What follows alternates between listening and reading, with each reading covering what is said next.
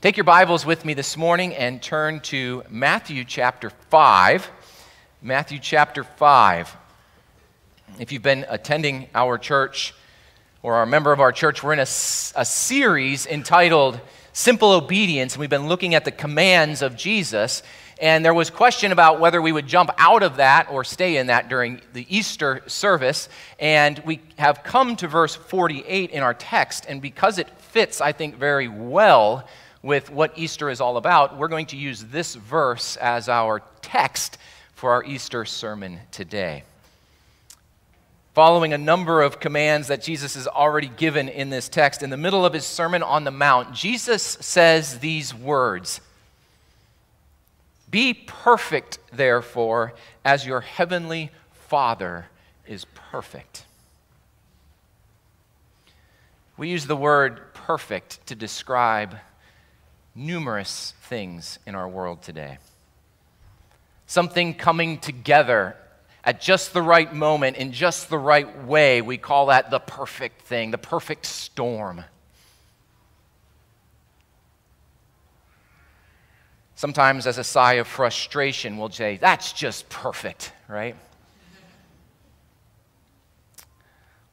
One of our former presidents uses this word a lot to describe pretty much anything he does. That was the perfect speech, was the perfect phone call.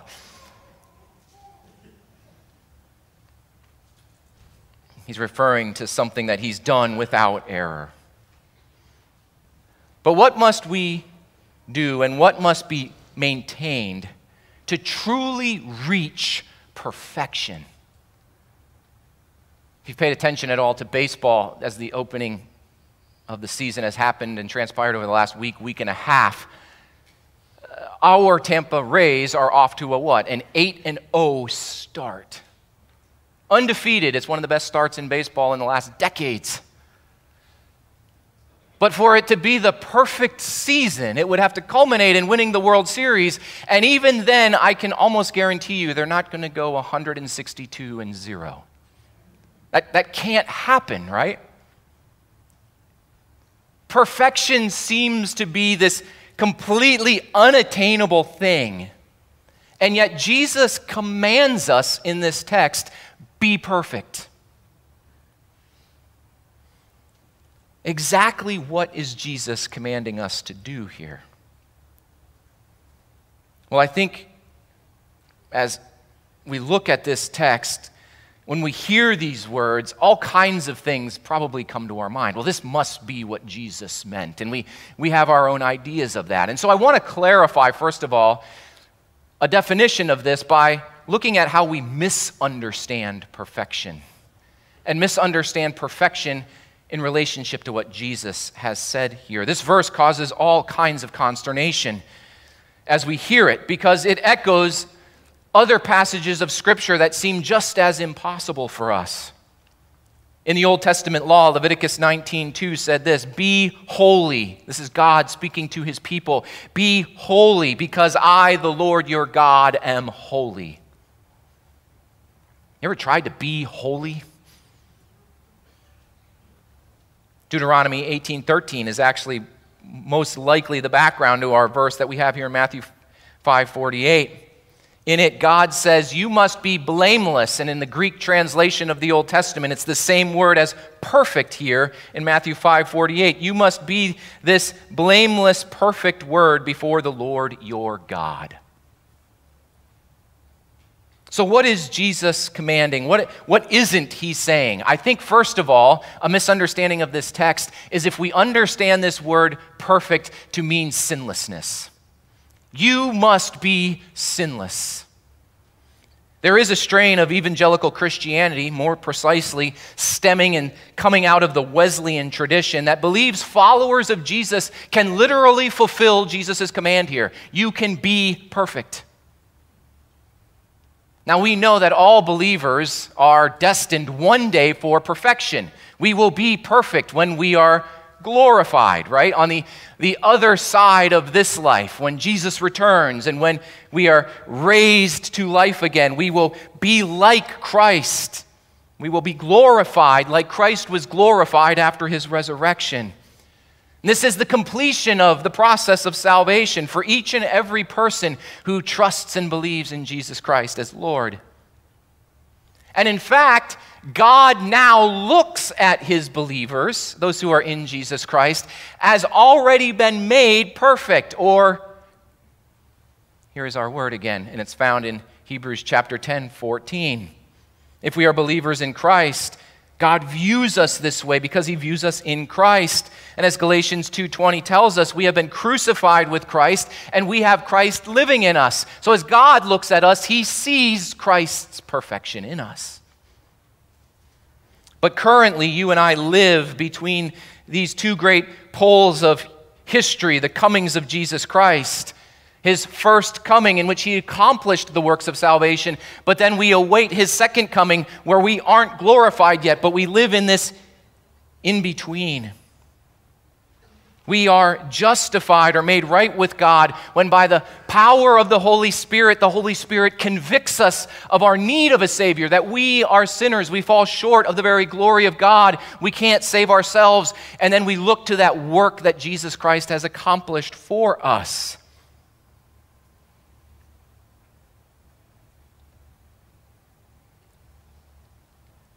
We live by that faith that we place in Jesus' work.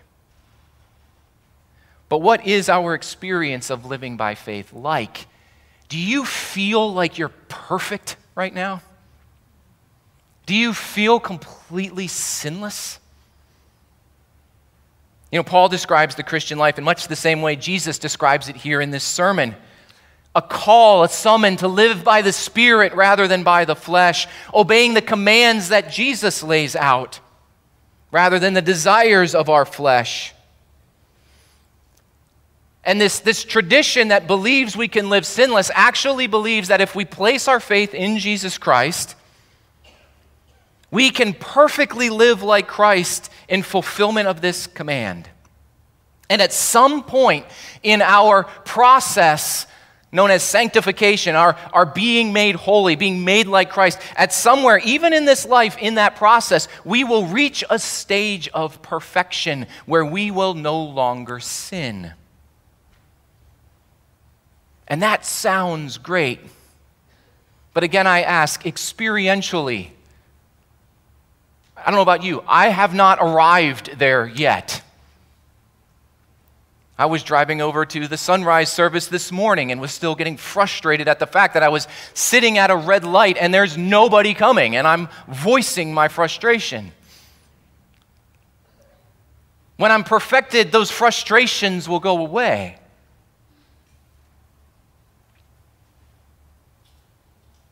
I don't think this describes our life. Further, passages like 1 John 1 would suggest that if we say we don't sin anymore, we are deceiving ourselves, and the truth is not in us, 1 John 1:8. In fact, most that believe that we can be sinless, and that's what Christ is commanding here, describe this sinlessness as a perfect life lived in their actions. What they do is without sin, but not necessarily their thought life. And yet everything that Jesus has said so far in this sermon, if you've been with our sermon series so far, is it's not just about the outside action. I'm after the heart. What's the motivation? What is the attitude? Because even those are affected by sin. So it's misunderstanding to think that Jesus is calling us to complete sinlessness here. Some go the other way, and another misunderstanding of this is just do your best. It's the opposite extreme of perfection. And what they think, or some think, is what Jesus is calling us here to is that we just give it our best shot. And this goal is placed before us as something to pursue, to go after with all of our best efforts. And at the end of the day, if you and I have done our best, God will allow us to dwell with him in his presence forever. And maybe that sounds like you this morning. That's how you view it. If I asked you today, if you were to come into the very presence of God and he would ask you, why should I let you into heaven? What would your answer be? And some of you would say, well, I'm a good person. I've lived a good life. I've done my best. But doing your best always leaves the contemplative proponent of this view wondering if they've done enough to get into God's good graces. Remember as a child growing up in school, T and I went to school together. We grew up together, at least in high school. And in that era of the 1980s of school and into the early 1990s, your teachers still used things like grade books, right? There was no online experience yet for us. I remember taking my first computer class in middle school, and it was, the dark screen with the orange letters, right? And the big 5¼ or 5½ inch floppy disk, and it was a floppy disk, right? And you stuck it in there to make DOS boot up and then to get your computer running and everything else. But I was one of those kids who strove to make A's, right? Like I was an A student. But there was always that question, where are you in your grade throughout the semester? And you had no access to that. The teacher had the grade book. You just kind of had to wait till the report card came. You had no idea. You kind of hoped you measured up. It's not like today where 5 minutes after they take the test, the student wants to know what they got with the grade, and they want constant reminders, and the parents are all over the teachers going, what is my student's grade? Drives teachers nuts, I'm imagining today. But we don't get that kind of access. But I think it's the same experience for the person who's trying to live up to perfection, trying to live up to just doing your best. How do you know if you're actually making the grade? I don't think that's what Jesus is telling us here. Further, if this was the issue, remember what he said already earlier in this same sermon in verse 20. For I tell you that unless your righteousness surpasses that of the Pharisees and the teachers of the law, you will certainly not enter the kingdom of God. If it's based on me doing my best would have to exceed the best of the Pharisees and the teachers of the law. To put it bluntly, no one today orders their life along the level of obedience or reaches the level of obedience that those individuals did. And yet, their best wasn't good enough, according to Jesus. Well, others conclude from this is just referencing an impossibility. We can't do this. We can't be perfect. Because we can't live up to it, and it can't be about just doing our best. There must be another way. And there is some truth in this, that the other way is found in Jesus, the work of Jesus Christ. And this is solely the grace of God that is at work, and we rely on that, and we do absolutely nothing. And there's theological truth in that, and we'll come back to that. But I don't think that's what this passage is about. At least fully. Why? Because why does Jesus give us the command then to be perfect? It's a command that's attached to action. Everything that he has commanded so far in this sermon has been about we are to do certain things or live a certain way or act in a certain way toward enemies or toward others or toward even friends and family members. Why would Jesus give us a command if we can't do it? Second, this view that it is impossible can easily lead us to conclude that grace does abound and that's truth, and so all I have to do is really express faith, and then I can live however I want to live.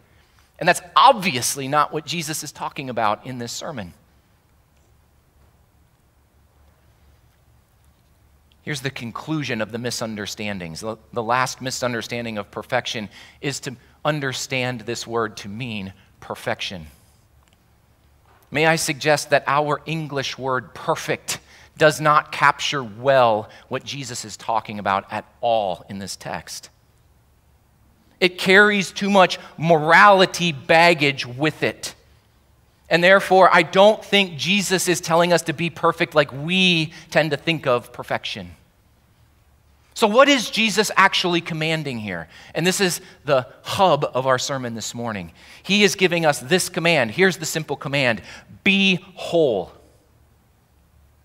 Be whole.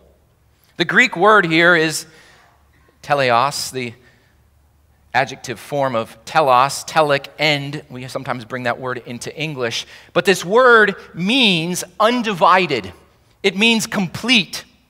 And it is used in a number of passages in the New Testament and even in the Gospel of Matthew to describe something or some event as coming to its end or coming to completion.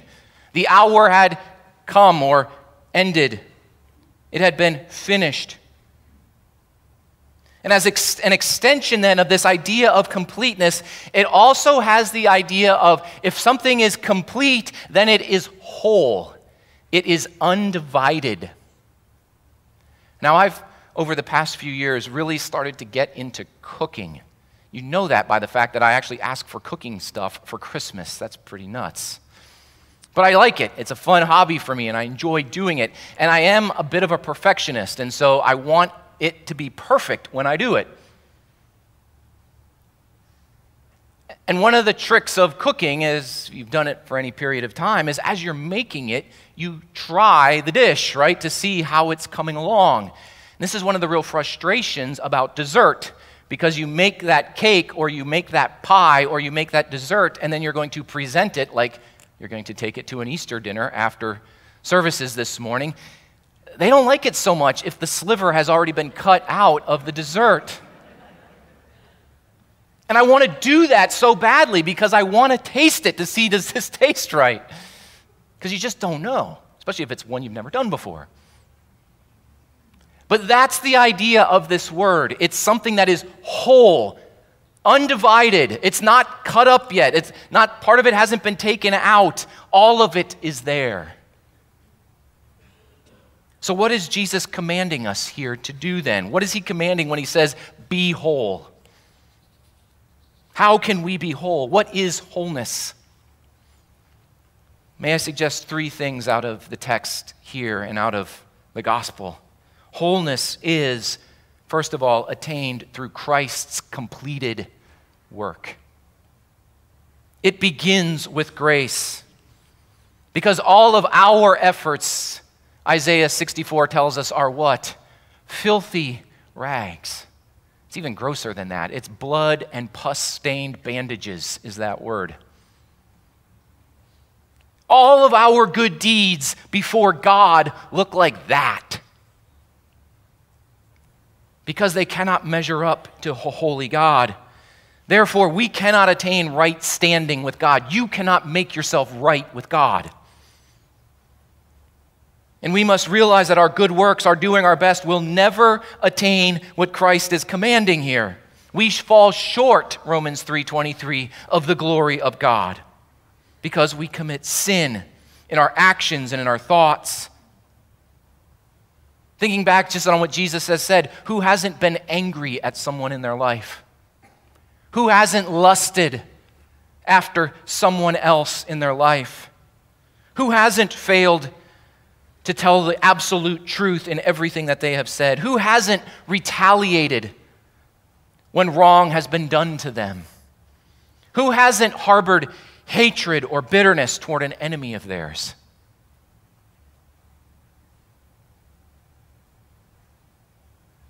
I think all of us would have to admit we've done these things, and most of us, I think, could say we've done all of those in the past week.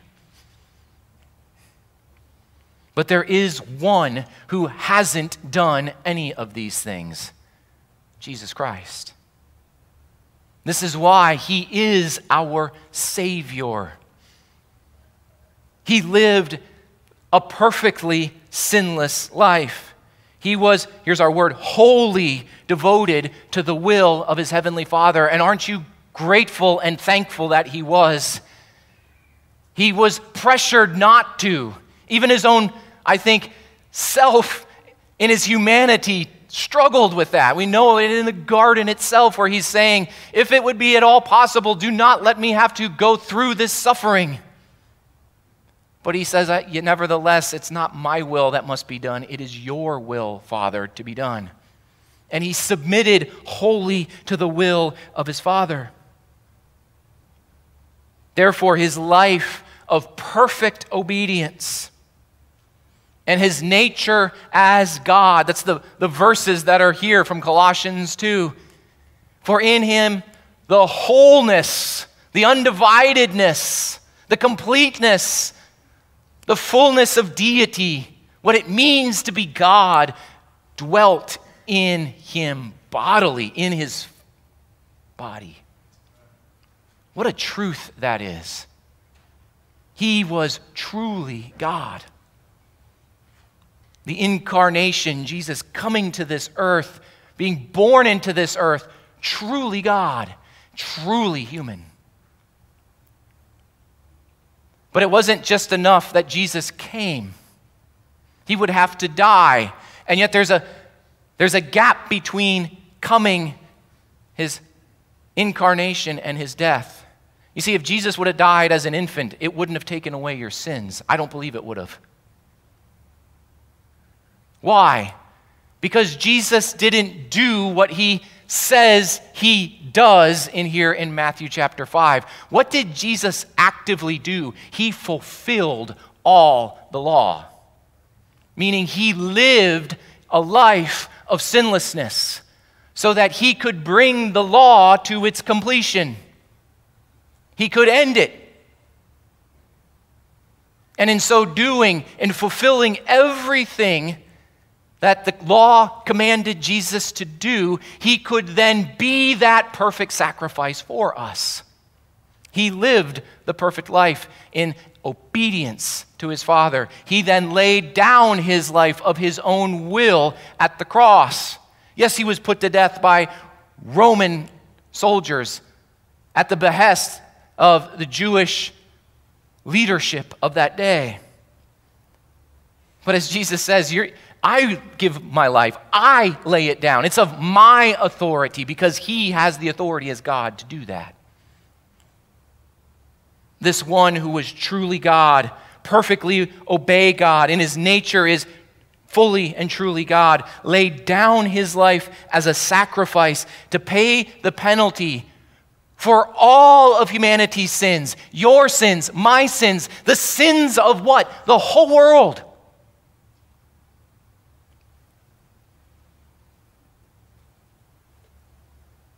And at the end of that sacrifice, on that cross, as he's coming to the end of that sacrifice,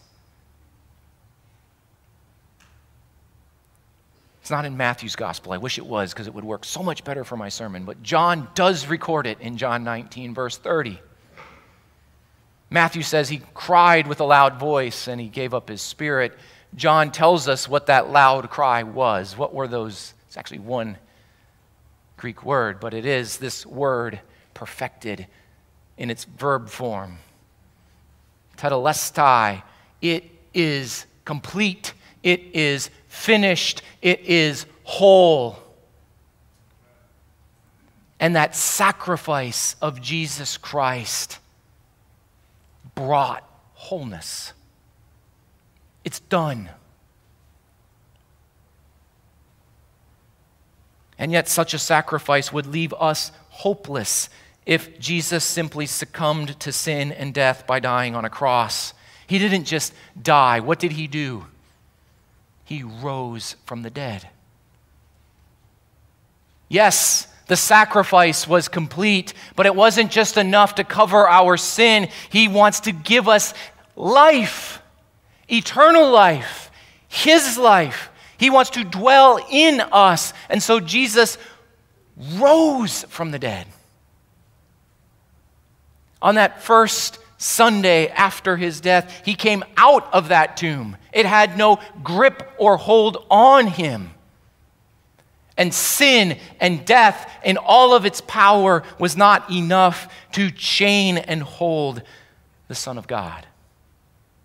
He defeated sin and death, and he has made that life available to all who don't try to do their best, but to all who look to him as their Savior. My right standing, God, is not found in me. It's found in your Son, Jesus Christ, and I confess that I'm a sinner and I need his sacrifice to save me, redeem me, and make me right with you again, and to give me his life. That's salvation. Jesus is commanding here, be whole, and it's something that he has attained through his completed work. Secondly, it is received through a wholehearted belief in Christ's completed work. Here is the command coming to us. Be whole. Place your confidence, your trust in this finished, complete work of Christ that has been done for you. You have to trust this. You have to give your heart to this reality. There's one other place in Matthew's gospel where this idea of the word teleos, wholeness, comes about. And it's a rather interesting illustration. Look over in Matthew chapter 19 with me.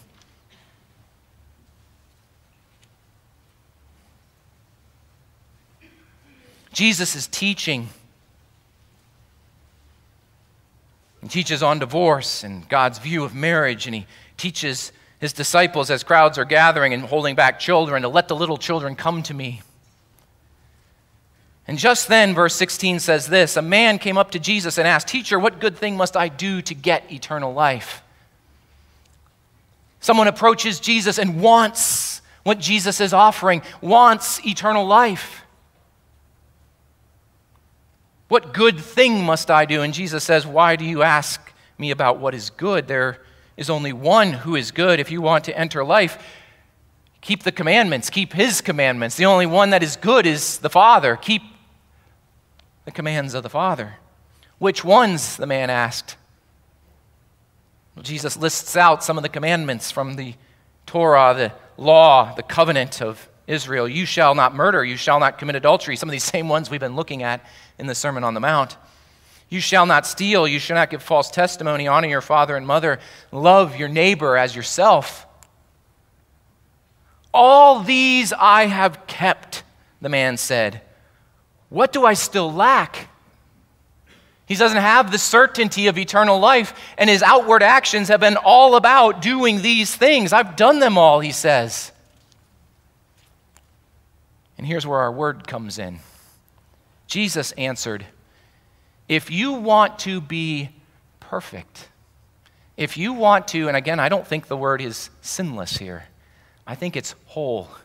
If you want to be whole, go sell your possessions, give to the poor, and you will have treasure in heaven. Then come follow me.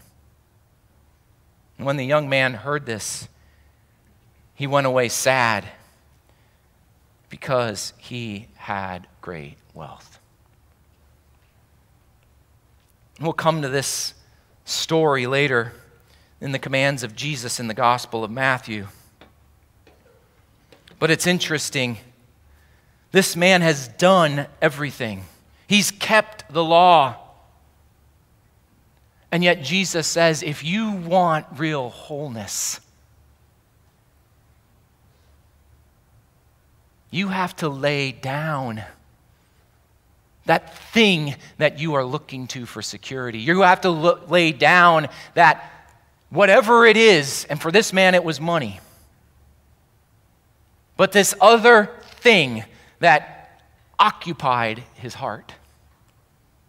Because Jesus isn't about a divided heart. Jesus didn't come and offer himself so that we would give him half of our heart or commit kind of to him. He wants us. He wants all of us. He wants, again, not just the action. He wants the heart. He wants the motivation. He wants it all. One must be willing to lay aside all trust in the things of this earth and follow Jesus. What Jesus is telling this man, and what he's telling us in Matthew 5 is this, that his followers are to be wholly committed to him and what he calls them to. The question that asks or comes to us this morning is this: are you willing to lay aside your confidence and your trust in the things of this world and wholly trust and commit your life to the completed work of Christ? That's what Jesus is commanding. I don't want part of you. I want the undivided whole. I want all of it.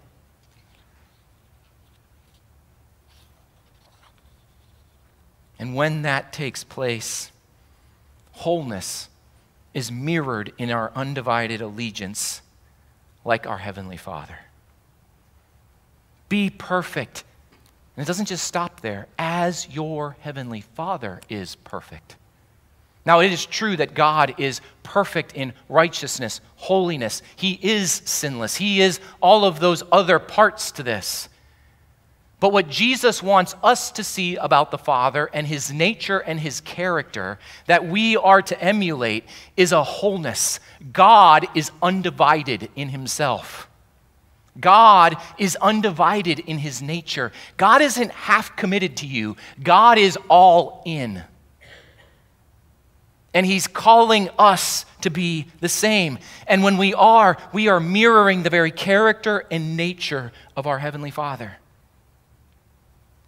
As we've seen in chapter 5 of Matthew, all of the commands that Jesus gives about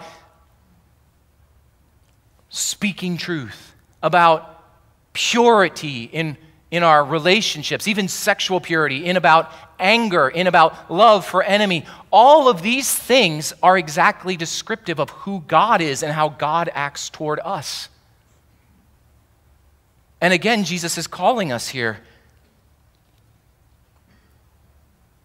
to this same thing. God is whole in His commitment to us. There is no division. There is no dividedness in God.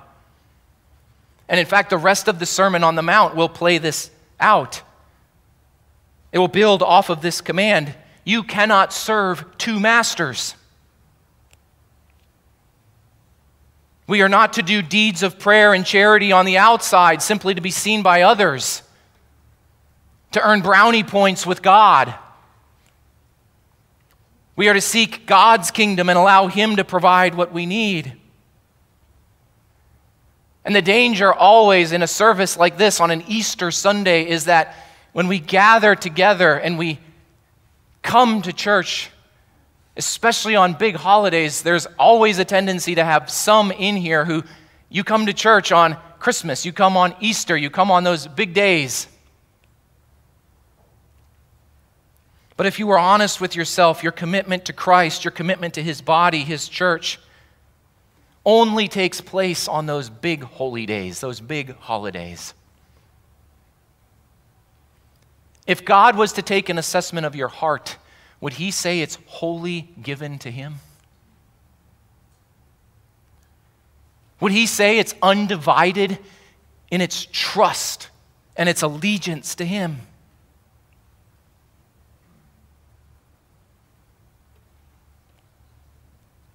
The main idea of this text this morning is this: Jesus makes us whole. It is attained through His completed work. We get to receive it as we place our trust in that completed work. And when we do that, His Spirit is sent into our lives so that our lives now mirror the undivided character, nature, and allegiance that our Father has toward us as His people. Jesus wants to do that work in your life. He wants to do that work in Clearwater Community Church. He wants this whole church to be a picture of Himself. This isn't just about fixes. This past week, we have one daughter down at Palm Beach Atlantic, and she has a car that we have gotten from another church family in our body here, and it's an older car, and it was dirt cheap. That's why we bought it off of them, and it served Hallie well for a year and a half. But Aaron's old car is starting to show that it might be on its last legs, and so it was having issues, and Hallie had to go out of town, so we dropped it off at the mechanics on Thursday, and it's in there to figure out what's all going wrong. And There's all kinds of problems with this car. We know that. It's just like, just get it roadworthy, okay? I mean, we don't need you to fix all the electric. It's a 2002 Lincoln Continental, fully loaded. But think about a 20-year-old car with all of its electronics going haywire. That's what's happening, okay? I haven't heard back from the mechanic yet. It's Easter weekend, I understand, right? I'll get this call tomorrow, and he's going to probably have all kinds of things. And then I'm going to have to make a decision. Do we fix the car? And if we invest a bunch of money in it, we probably can get it running again. But for how much longer? You see, I think a lot of us look to Jesus and want him to fix us. Jesus isn't coming to fix us. Jesus gave his life to give you a new life. That's what really Hallie needs, a brand new car. Mom and Dad aren't going to be able to provide that. That's fine. But that's what's needed. That's what's on offer to you. Jesus isn't coming to fix you. If you give your heart to him, he will give you new life. If anyone is in Jesus Christ, that person is a new creation. Now, that doesn't mean, again, that we will be completely sinless this side of glory, but all of life makes much more sense, and eternal life is there. That was what was being offered to that man that came to Jesus. That's what he walked away from that day because he wanted to hold on to the things of this world. He wanted eternal life, but he wanted his way. And Jesus says, I'm not offering that. This is what I've got. This is how you are made whole. Relinquish your hold on this world and embrace me. He rose so that we might have new life. We might have his life. We might have eternal life. The question for you this morning is, have you been made whole by Jesus Christ? I'm not asking if you are a good person. The Pharisees did all the right things. They did it all right externally, but inwardly they weren't committed to God's righteousness because we know that they didn't want God's offer of his Son. They didn't want Jesus Christ. They wanted fixes. As Jesus will say in the rest of the sermon, they were hypocrites. And sometimes when we hear that word hypocrite, we think of somebody who says one thing and does something else. That's not hypocrite. That's a liar. A hypocrite is actually the person who I think thinks they're right with God, and they do all of the religious stuff. They do the prayer, they do the fasting, they do the church attendance, but their heart isn't committed to Jesus Christ. That's the hypocrite. It looks all good, and you've deceived yourself because there's not a real relationship with God through his Son. The question we have for us today and before us here in this command to be whole, have you placed your faith in Jesus Christ? And are you willing to follow wherever he directs your life? One of the songs that we used to sing, and we still sing it here at church occasionally, but we used to sing it at the invitation at the end. All to Jesus I surrender, all to him I freely give. May I ever love and trust him and in his presence daily live. I surrender all.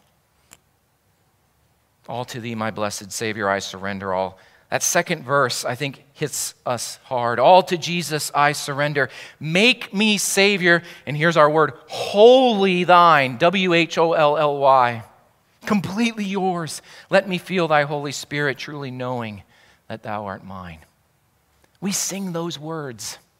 But do we mean it? Do you mean that? That you surrender and are willing to give it all up so that Jesus can be yours? That you are wholly, H-W-O-L-L-Y, his. He did that for us. He became us, so that we could have his life. Do you have that resurrection life today? Are you whole? Lord, as we close this service down this morning, I pray that your Spirit would work in the hearts of everyone here this morning. Because I think, Lord, all of us need to hear this command of Jesus and assess.